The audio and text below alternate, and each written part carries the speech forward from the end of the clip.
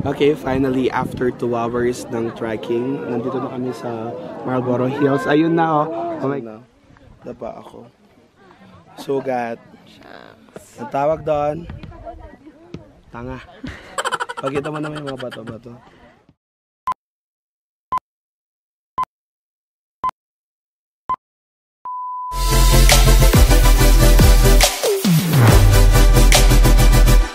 Hi guys! Welcome sa aking channel and this is my first vlog. My name is Mike and for today's video, isasama ko kayo sa aking adventure papuntang Sagada. So time check is 3 o'clock in the morning and naghihintay na lang ako ng bus papuntang Sagada and I'll just update you guys. Let's go!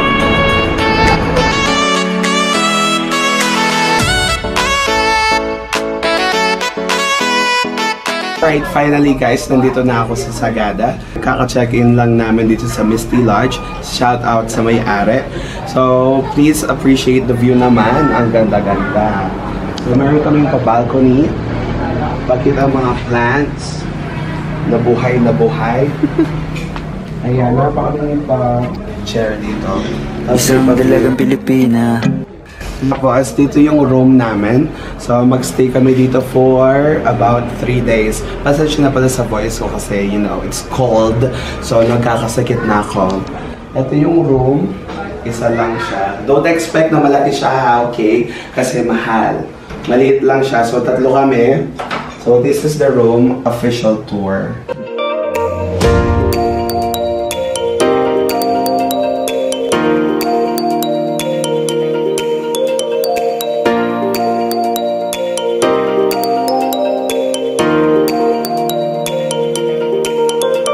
Ayan, nandito na ako sa loob.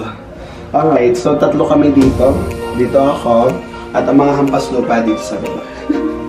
In reality, Cody. In reality, syempre ako yung bas hampas lupa. Lilipad ako doon. Alright, at meron pa tayong pa-window dito. Ayan, open natin siya. Charan! So, nasabi ko nga kanina, 3 days kami magstay dito. So, if you want to inquire kung nasan to, ang ganyan ng pangalan niya guys is Misty Lodge. And kailangan siyang i-book a week before kasi pahirapan yung pagre-reserve dito. Tapos, yung sa bayad naman, 1.5 siya per night. So, naging parang tig 1K kami kasi good for 3 packs siya. With own bath pa pala. Ayan oh. Solo namin yan. Tapos, okay naman siya dito.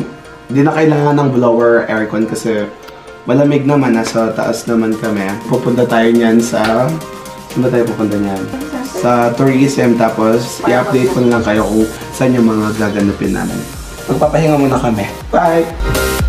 Okay guys, lumabas lang kami para kumain kasi anong oras na din pa kami nakakapag-lunch, breakfast. So magpa-brunch muna kami. Pupunta kami sa Salt and Pepper. 18 minutes away lang siya from Misty Lodge.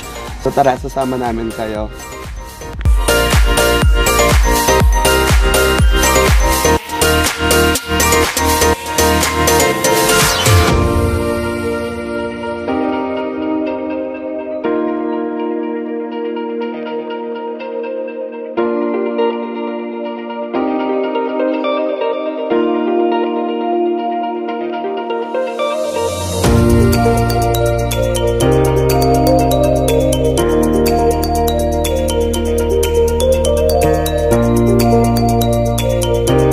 Nandito na kami sa loob ng Salt and Pepper at ito yung isa sa kilalang resto dito sa Sagada.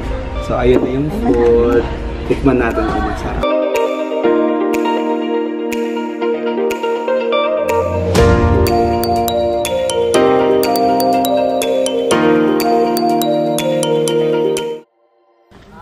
Okay guys, after ng masarap na pagkain from Salt and Pepper, dumiretso na kami dito sa Eco Valley kasi pinalitan namin kasi yung oras namin na late kami dun sa pupuntahan namin dapat falls.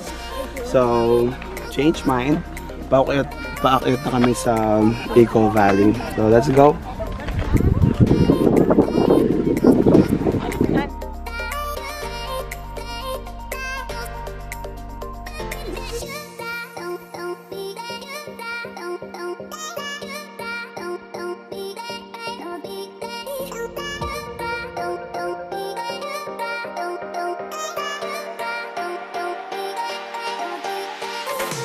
Okay guys, ito daw yung view deck from Eco Valley.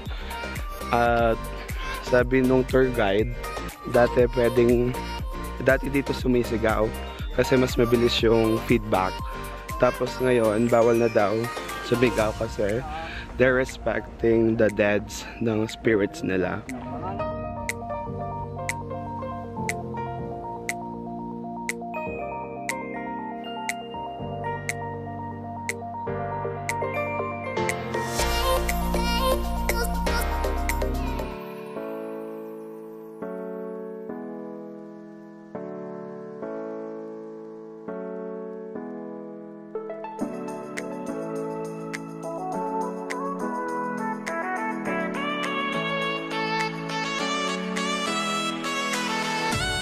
Nandito na kami sa hanging coffin. So, in-explain nung tour guide namin kung ano yung reason bakit nandyan sila. So, I'll be just including the clips after this.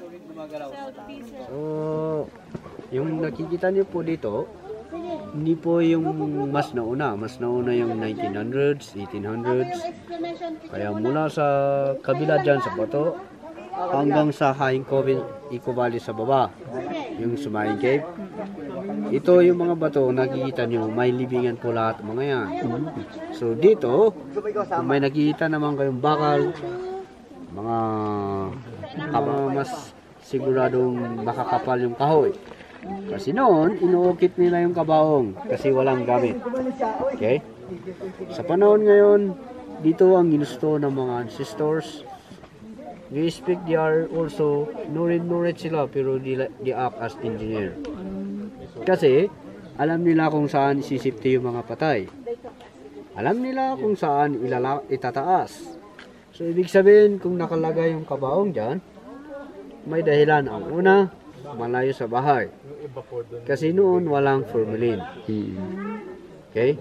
Tinataas naman nila para hindi kainin ng hayop. Kasi pag ilalagay sa babayan, kakagatin ng hayop yan. Manuel respect, nabubuhay tayo sa gubat. Okay? Yung mga bakal na nakikita nyo, 1960s kasi sila. So manually, nakakarating na yung iba't ibang produkto. Tulad ng mga kahoy, pako at lagari. Pero earlier, kaya maliliit po sila, they are in a fetal position. So, ibig sabihin, kung ganito ang kahoy, inuukit nila yan. Pinutol, diyan ilalagay yung katawan. So, manually noon, mauna yung kahoy na i-prepare yung kabaong, followed by yung katawan na binubuhat sa hapon. Yan yung tinawag nilang naka-fetal position po. Matandang-matanda po sila pero nakabaluktot. Yan yung tinatawag nilang binubuhat sa bahay, isa-isa. Ang dahilan, kung bakit nag-aagawan ng mga kalalakihan, kasi may dahilan. Ang una, naniniwala sila pag binubuhat yung katawan, magiging, at once na may tumulong dugo sa katawan ng tao, it's considered blessing. Pero, ngayong nag-aral na ang karamihan ngayon, may edukasyon na, science, magiging sakit ang nilulot ng dugo ng tao. At isipin nyo, hindi pa sila nag-aral noon. Ang upuan po, yan yung declaration ng patay. Earlier kasi, pag nakatulog yung patay, normal position, we are considered still alive. Pag pinaupo na sa upuan, saka dideklarang patay na po siya. Kaya yung upuan, that's the declaration of death. Okay? Yan yung mga maliliit. Yung pahaba na nakita niyo dyan, that's our in a Christian. We believe also in Christians, kaya naka-normal position po siya. Kung may pangalan po, ibig sabihin, di ba baptized as Igorot name? Or Igorot name is considered native name. When you go to school, you have a Christian name. So we are English name. Yan. Anong sanhi ng pagkamatay nila, kuya? Ha? Anong sanhi ng pagkamatay nila? Ay, hindi natin masabi. Kasi basta most kapag of them, ka nililibing lang. Related ba sila or iba-iba? Almost in Sagada, we are considered relatives. Okay? Yung problema lang, sila kasi ay para magkaka-relatives kasi dito sa mismong bayan sila lahat pinanganak. dito din sila lumaki at dito din siya tatanda. Ang requirements ng paglilibing naman dito, kailangan sila po ay may asawa, may apo, at may anak sila. Pero kung sila ay tumanda na walang asawa, they are considered young. Bata pa sila. They are considered. After the mga activities for today, agad na kaming umuwi para pahinga at naligo na kami because maaga pa kami for tomorrow. And that's for day 2. And ngayon nasa tabing restaurant lang kami para mag-dinner. And we're just waiting for the food and we'll get ready for tomorrow.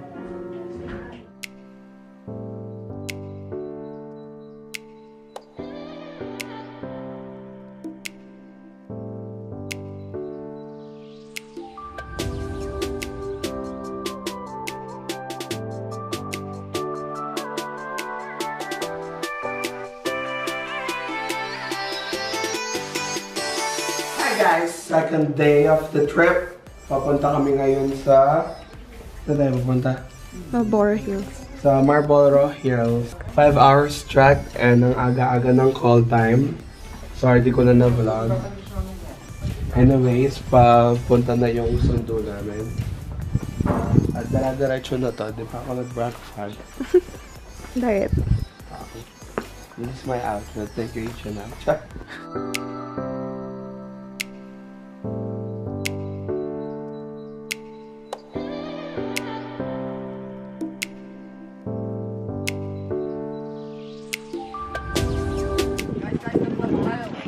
Okay guys, we're just preparing para umakyat na dun sa Marlboro Hills. Ito yung magkita mo si Kuya, tour guide namin. Yung may flashlight. And tignan nyo naman yung wala kang makita dahil sa fog. At ang lamig-lamig.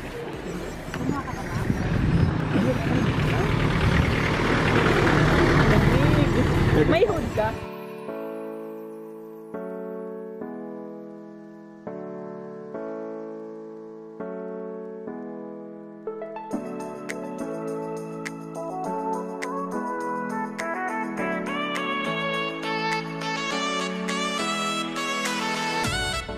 After 2 hours ng trekking, nandito na kami sa Marlboro Hills. Ayun na oh. Oh my God, hintayin na lang namin tumaas yung ulap para makita namin yung buong view. Ang ganda. OMG, it's so Oh my beautiful. God, ang ganda.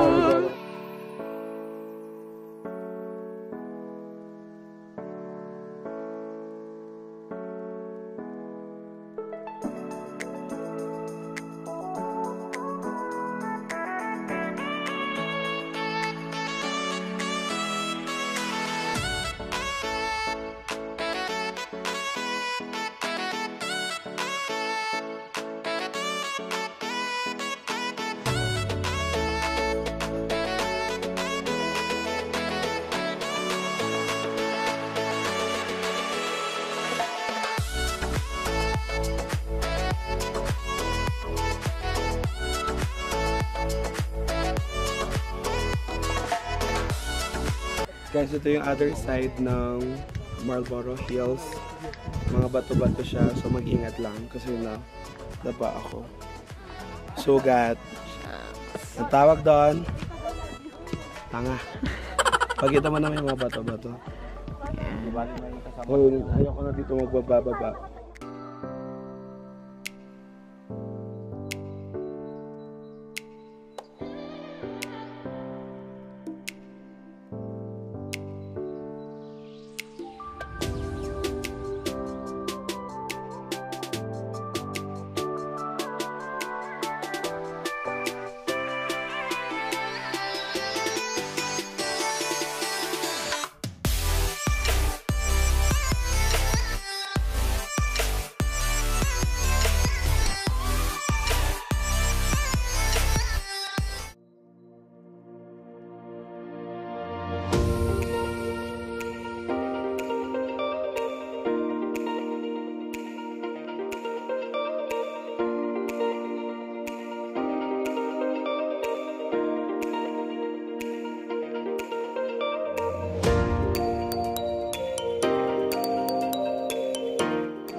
Alright guys, so ito yung blue soil. And naging blue daw siya dahil it's rich in copper.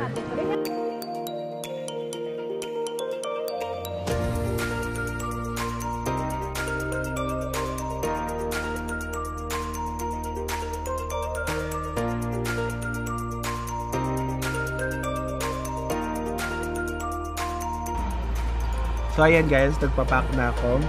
Tapos iwan na lang namin dito sa lodge. Tapos kakain muna kami dun sa cafe. And yan, i-load ko lang dito yung clips. Tapos babalikan namin yung gamit.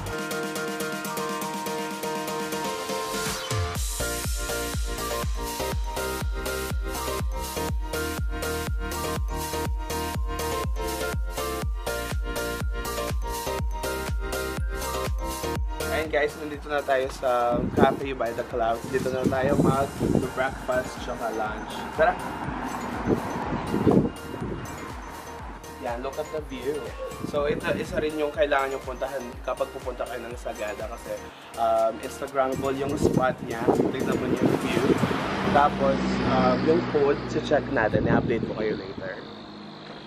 Tara!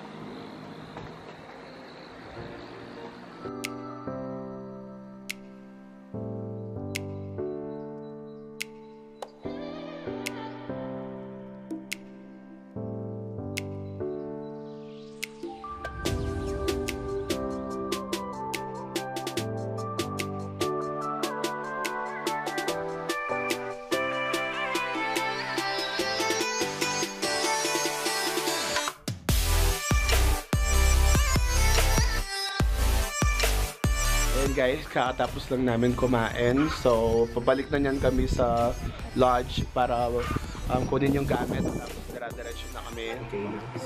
Okay, and guys, natapos na yung travel natin. That's 3 days. So, i-end up natin siya ngayon. So, ang last naming trip is Baguio. So, din ko na kayo masasama doon kasi marami kaming hawak.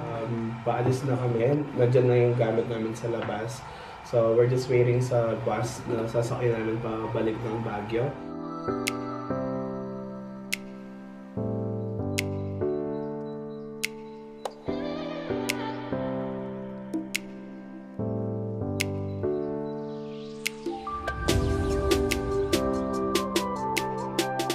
Okay guys, after 8 hours na biyahe, nandito na kami sa Baguio.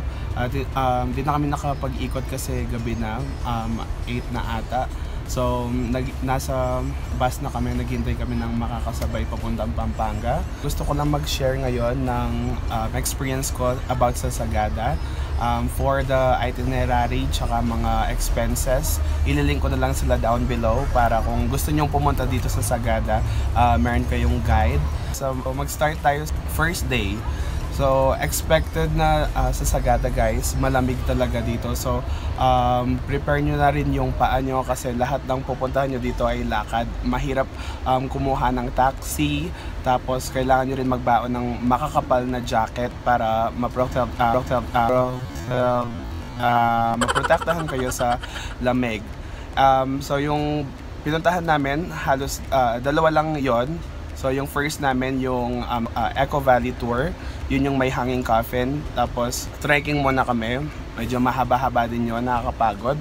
And then, the other day, yun na yung sa Marlboro Hills. Unang napunta namin yung view deck from Marlboro Hills. And medyo nakakadismaya kasi nakatago yung mga mountain. So I hope you like it, and please also follow me on my social media accounts. Sa ngayon meron lang akong IG, that's Mike Vlogs, and I hope to see you in my next vlog. Bye guys!